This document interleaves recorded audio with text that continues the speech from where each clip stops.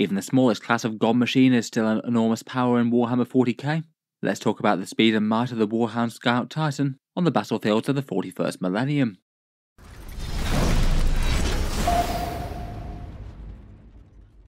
Hello and welcome back to Auspex Tactics, where today I thought it would be fun to take a look at the Warhound Scout Titan's datasheet for Warhammer 40k, take a look over the unit, compare its weapons, and talk about how it might be best to put one of these Titans on the tabletop.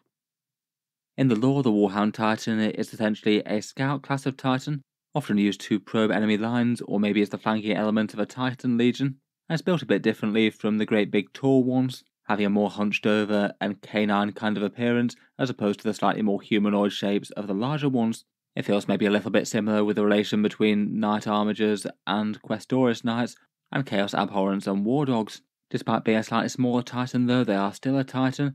They're all but invulnerable against everything but the heaviest weapons that the enemy can bring to bear on them, and they can certainly punch up and threaten enemy super heavies with their mighty turbo laser destructor if deployed with them.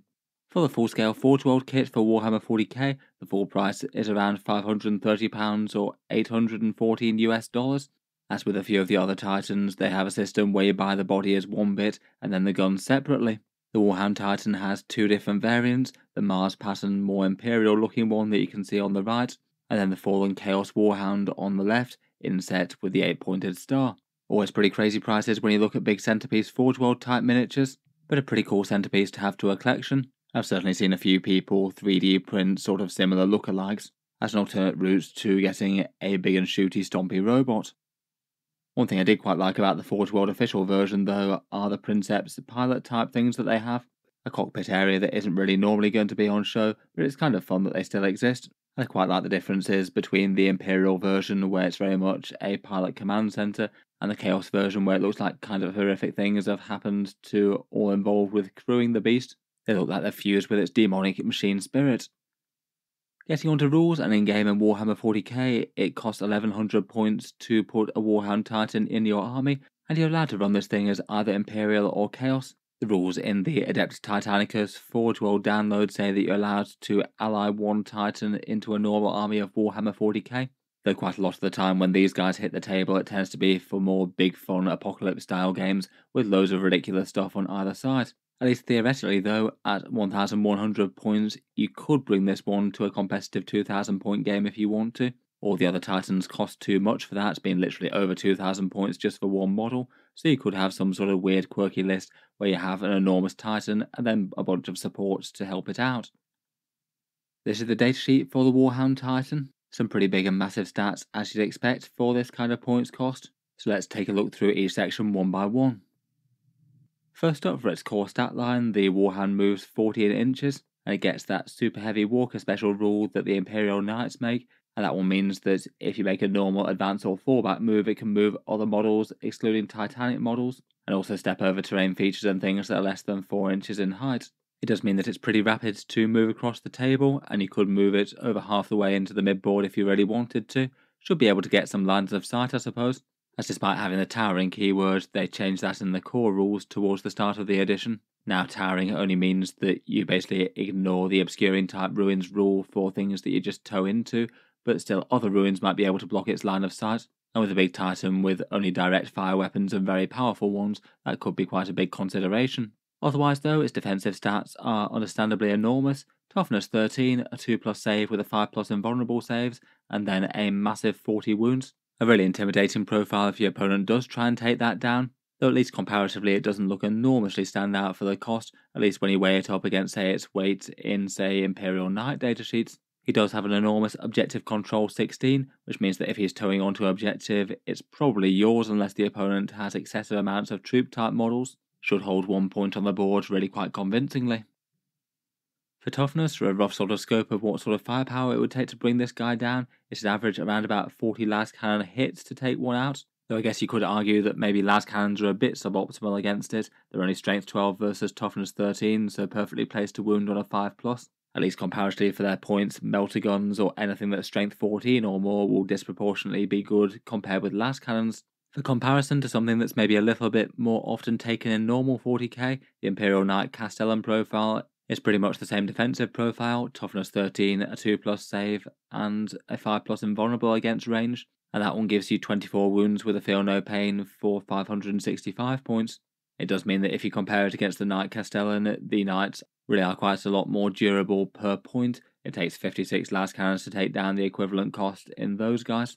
So I feel like having literally all the defense all together in one solid mass is kind of intimidating. The amount of firepower that might have taken down a standard size Imperial Knight won't actually stop this guy from functioning at all. Even if the opponent did manage to do some hefty damage to it, if it can still hit back at essentially full damage output, that could be a big swing. Against lower AP things that are shooting it, it might well be able to get a cover save as well, given that they're really easy to get in 10th edition and it has a 2+ armor save. If he could get a cover save against things like las cannons, it could be saving on a 4+, not a 5.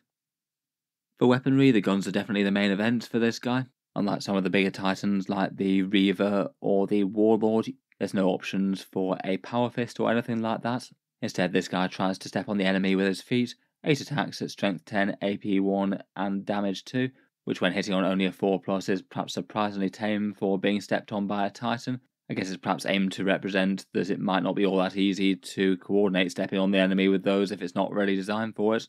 So I can't help but think that it might have been a bit more fitting that the Titan might struggle to hit you, but if you do get stepped on by it, you're going to feel it quite hard. It does mean that if the Titan's not screened, then you might be taking the -1 to hit from big guns never tire, even if it can still fire out of combat that way. Being locked up definitely is going to reduce its damage output a fair bit.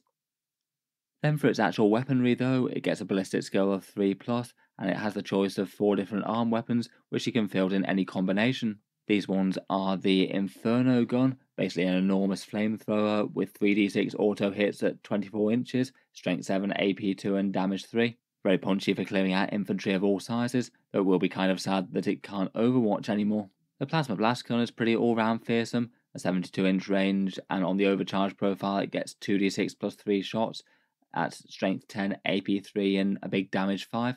Very nasty against medium infantry or medium vehicles there. The Turbo Laser Destructor again is 72 inches, D3 plus 3 shots at a big strength 20, AP 3 and damage 2d6, so the optimal one for killing big heavy targets. And finally there's the Warhound Vulcan Mega Bolter, 20 shots at strength 6, AP -1, damage 2 with sustained hits, a longer range option for chewing through hordes or maybe enemy space marines. Looking at the numbers for these are how they perform against a range of different targets. The Inferno Gun is unsurprisingly really quite good against infantry, one of the best out there, but unsurprisingly doesn't really do all that much against heavier targets, though it isn't as bad as the Vulcan Mega Bolter. The Plasma Blast Gun is kind of similar against elite infantry like Intercessors and Terminators, and still punches up really quite well against the tougher things just due to the sheer amount of shots it gets, and any wounds through will go through at either damage 4 or 5. The Turbo Laser is significantly weaker against infantry type units, averaging around about 3 Space Marines or almost 2 Terminators, but slightly beats out the Plasma Blast Gun on average against all the hard targets. The difference maybe isn't quite as big as I might have guessed. I suppose the Plasma Blast Gun isn't actually all that far behind in damage and does get way more shots. Finally, the Vulcan Mega Bolter unfortunately does seem just very weak compared with the rest. It is the best against standard size Space Marines and will beat the others for lighter targets like Hordes a bit better, but it's by far the least general purpose, being far worse against things like Terminators compared with the Inferno Gun.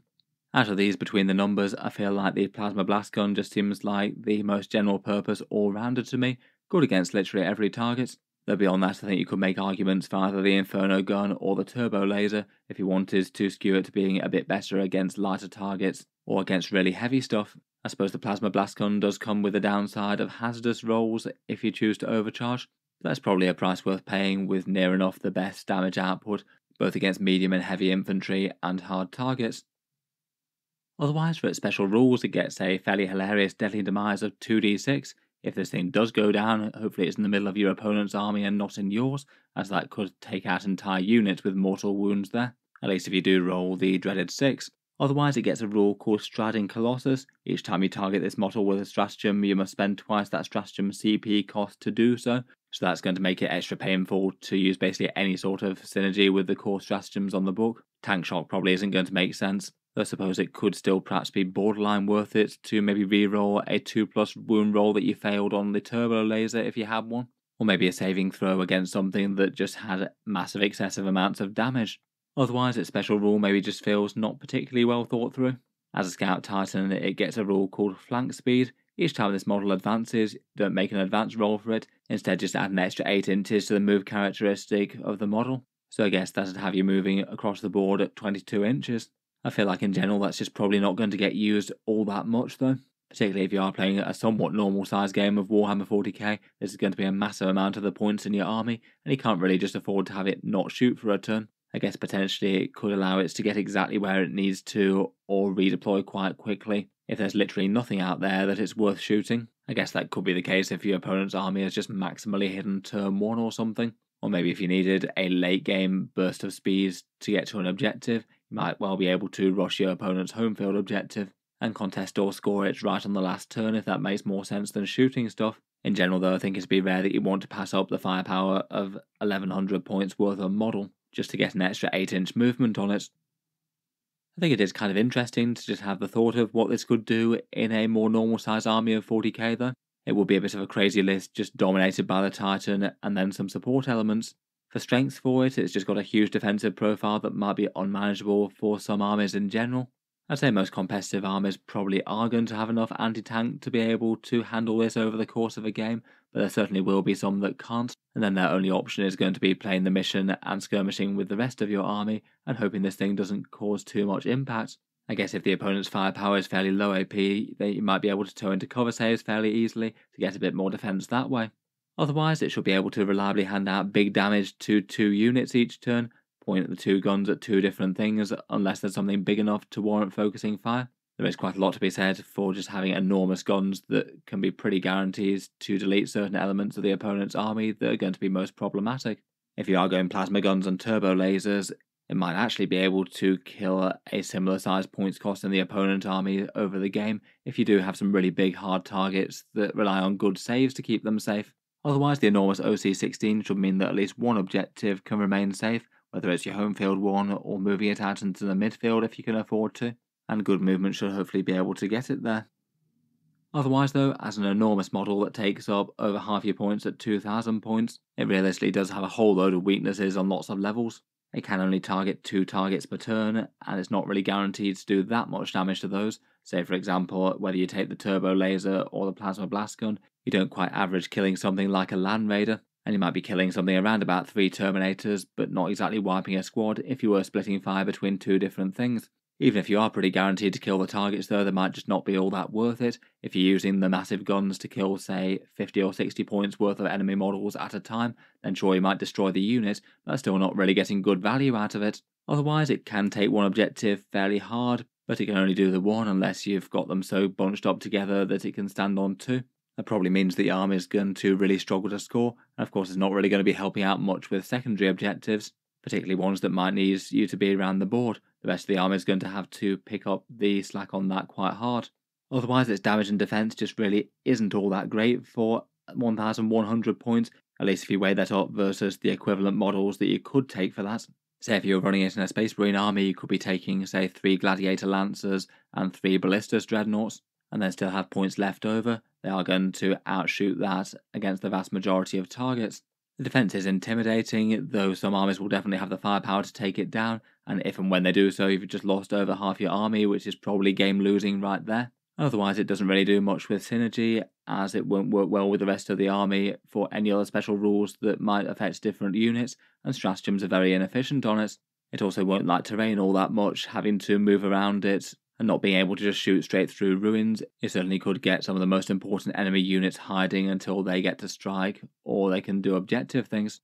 Overall, it does just feel beatable on 2 different levels. If your opponent's got the anti-tank to destroy it, then that's probably going to be a game win there. If they don't, they might still have the objective scoring and guerrilla warfare sort of tricks to outplay it and get more points overall. I still think the idea of trying to run one of these and support it with other units will be quite fun though. I think most critically, if you're spending 1100 points on a single model, you need lots and lots of cheap objective support to back it up, things that can get board control and contest other points on the map, perhaps cheap units to hold down the home field and move into the midfield as trading units, and other fast movers or reserve type units that can do secondary objectives around the board, or potentially screen the Titan from something that's going to kill it, either stopping heavy hitting enemy deep strikers landing right next to it, or perhaps a big charge threat that might seriously threaten it, like Angron coming hurtling in from just charging and destroying your model. Otherwise, I guess a little bit of indirect fire might help a bit against the things that the Titan won't be able to reach. A bunch of units that could threaten enemy infantry a bit better than the Titan can seem sensible, given that units that deal with hordes quite well tend to be fairly cheap, but the Titan won't do that well at all. And I guess you could go for a little bit of saturation overload if you can do the rest with still having some fairly tough tanky profiles. That might help divert other enemy anti-tank fire, so not literally everything goes into the Titan, or the supporting elements get ignored. Overall, I guess maybe Guard could be a fairly good supporting force, perhaps some Kaschan jungle fighters in Chimeras for annoying objective skirmishers and actually being okay against infantry. You could use a bit of Ignore's line of sight as well. Perhaps this is a battle with all the very cheap chaff units and a little bit of armour that they can access. They could have Exorcists too. And I guess you could make some good use of allied units like Inquisitorial Henchmen, Calidus Assassins, or Nurglings if you're Chaos, and have them help out with board control or doing secondary objectives and primary objectives for the options that have some OC. Overall, realistically, between all that, they're just not really considered competitive. Too much for an investment in a single unit that has a lot of ways of the opponents to play it round, and just ultimately isn't really all that efficient. I'm sure it won't stop people who have one from using them from time to time though, just to see what it does and if they can get any surprise results with it. I feel like in general, if you want a big stompy robot to add to an army though, you might be better off with something like Imperial Knight Canis Rex, or Castellan Knights or Knight Tyrants for the Chaos. And it's not like those guys are considered particularly competitive in themselves, though they do seem to be more efficient than Mr. Warhound. In general though, I feel like that's probably Games Workshop's intent to keep it that way. They probably don't want every single optimised army list to be including a Titan. It'd make for a pretty depressing competitive game. I feel like they perhaps point them at a points level where they're not really going to be enormously efficient, but are more just some big fun crazy models with some big stats, more focused on big fun lore focused games rather than the competitive scene or anything. In any case, let me know your thoughts on the Warhound Titan down in the comments below. Look forward to hearing your thoughts and ideas, and if you've seen any of these in-game in 10th edition so far. If you've enjoyed the video, then feel free to subscribe to Auspex Tactics. I'll certainly keep the regular 40k videos coming. I do tend to post new ones just about every day. Finally, if you have been enjoying all the videos on the channel, I would just like to mention that Auspex Tactics does have a Patreon page as well, and you can find that linked in the video description if you'd like to help support. Channel patrons do get a fair few advantages, seeing certain videos early, regular votes to see what sort of things happen next on the channel, and automatic entry into the regular prize giveaways with a chance to win some big model kits each month. If any of that sounds good to you, or you'd just like to help support, the link is down in the video description. In any case, a massive thank you for listening, and I'll hope to see you guys next time.